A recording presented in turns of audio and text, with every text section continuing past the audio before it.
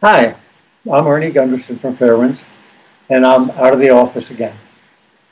During the 3 long and frightening years since the triple meltdowns of Fukushima Daiichi, the world has heard less and less about this man-made disaster. How did this tragedy happen?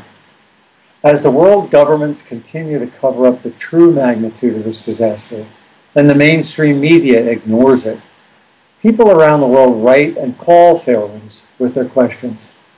The phone calls, emails, and letters ask, is most of the cleanup complete? Are the people of Japan, especially the children, okay?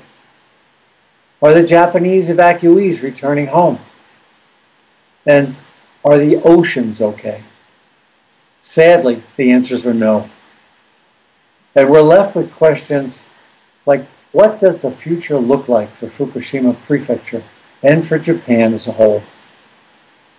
Let's start at the beginning, when the fuse was first lit for the Fukushima Daiichi triple meltdowns.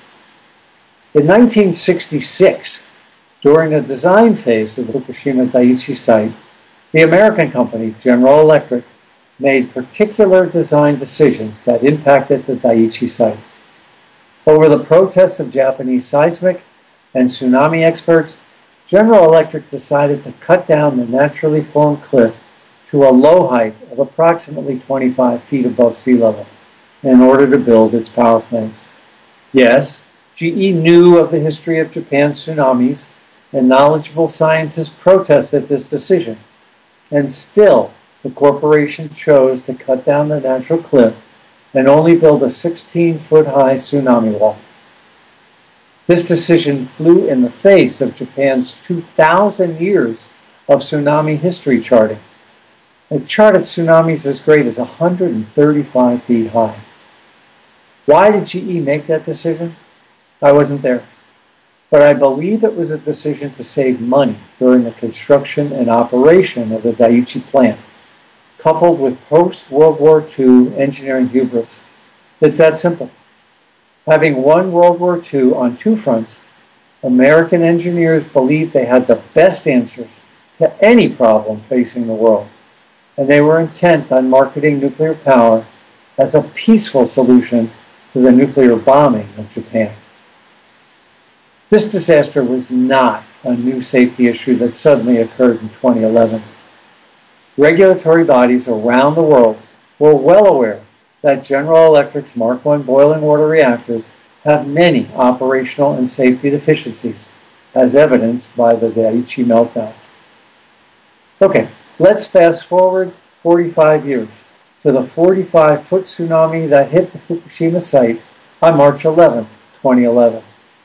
Just as the Japanese scientists predicted and feared back in the 1960s, the 16-foot tsunami defenses were totally overwhelmed when the tsunami destroyed the cooling pumps along the ocean and flooded the emergency diesels. Without cooling water, the reactors were doomed. Units 1, 2, and 3 were operating at the time and blew up, spewing radiation worldwide. The 3 nuclear cores melted through the reactors and spread their radioactivity throughout each unit's basement. Unlike the other reactors that were operating, Unit 4 simply blew up, and its spent fuel pool almost caught fire. Radioactive cesium, strontium, iodine, and hot particles from the 4 reactors spread all over northern Japan as the resulting radioactive plume blew across the ocean and was measured around the world. Today, as we think about this worldwide tragedy, it's important that we recognize and remember that the triple meltdown and the multiple containment failures at Fukushima Daiichi site were not caused by the natural disaster. The earthquake and the tsunami are what insurance companies call acts of God, because they're uncontrollable natural disasters. In contrast, the Fukushima Daiichi tragedy is the worst industrial disaster in the history of the world, and it's due to inherent design flaws, inaccurate risk assumptions, and the failure of every safety system designed to operate during such event. This tragedy was preventable, but corporate financial goals, world politics, and engineering hubris put money and power before the lives and health of people who farmed, fished, and lived for hundreds of years in Fukushima's thriving communities. Let's fast forward once again, but this time to March 11th, 2014, and focus on the fact that the aftermath of this catastrophe remains as hazardous as ever. The power plant site itself, entire sections of the surrounding Fukushima prefecture, and the Pacific Ocean are contaminated in ways humans never imagined, so no method of mitigation exists. The Fukushima catastrophe will continue to be life-threatening and continue to cause extreme hardship for TEPCO employees and cleanup workers, the former Fukushima residents who are homeless and being forced to return to a contaminated environment, and to the Pacific Ocean, its habitats, and the ecosystem. The only positive event during the last 3 years is that TEPCO is finally moving the fuel out of Unit 4's spent fuel pool, slowly, methodically, and hopefully safely. The ongoing tragic news is that huge amounts of radioactive water sit in tanks precariously placed on site, and the reactors continue to release the radioactive remnants from their molten cores into the surrounding groundwater that's migrating off-site. Lastly, and of great concern to experts around the world, Tokyo Electric appears to have little control over the deteriorating environment, and it behaves like a victim rather than the perpetrator of the greatest industrial mishap of all time. What will the future bring? The Fukushima Daiichi site will continue to bleed radiation into the Pacific Ocean for 100 years, as contaminated groundwater beneath the site slowly evolves into a radioactive lake. Decommissioning and dismantling the reactors will take many decades, and most likely complete cleanup of the entire site is at least a century away, if ever. How has this calamity evolved into such a worldwide catastrophe? It happened because the Japanese government chose to protect TEPCO, its financial interests, and the goals of the nuclear power industry, rather than protecting the people who live in Japan, who travel there, and who raise and eat its food. As we at Fairwinds have said for 3 years now, the Japanese government must do 3 things.